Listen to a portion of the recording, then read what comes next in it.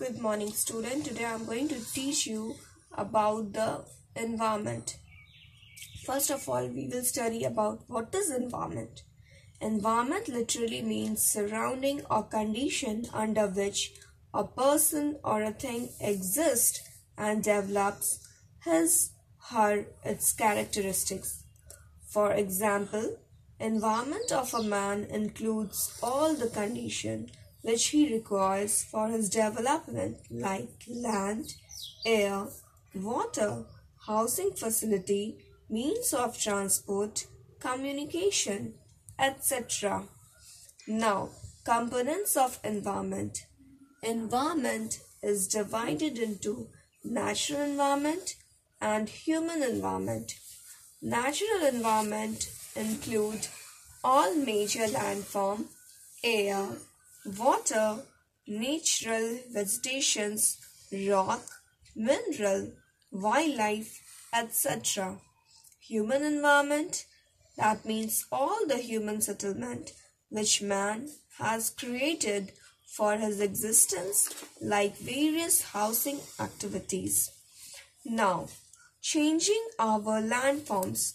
We have already learned that our planet Earth is a unique because it has air, water and suitable climatic conditions for plants, animals and human beings.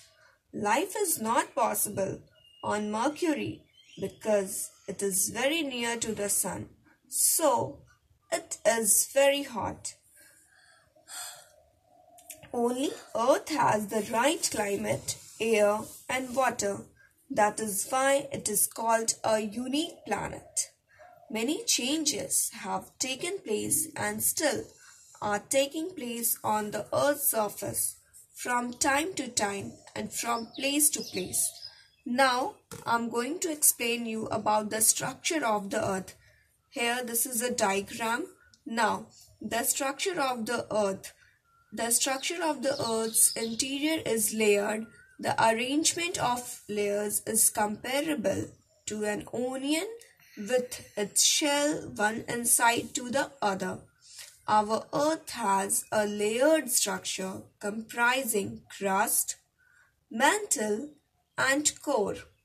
Now, the outermost shell called the crust is the thinnest layer. Its average thickness varies from 5 to 40 km.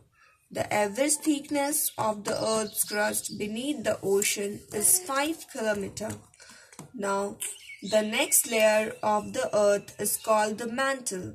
It is separated from the crust by boundary called Mohodic discontinuity.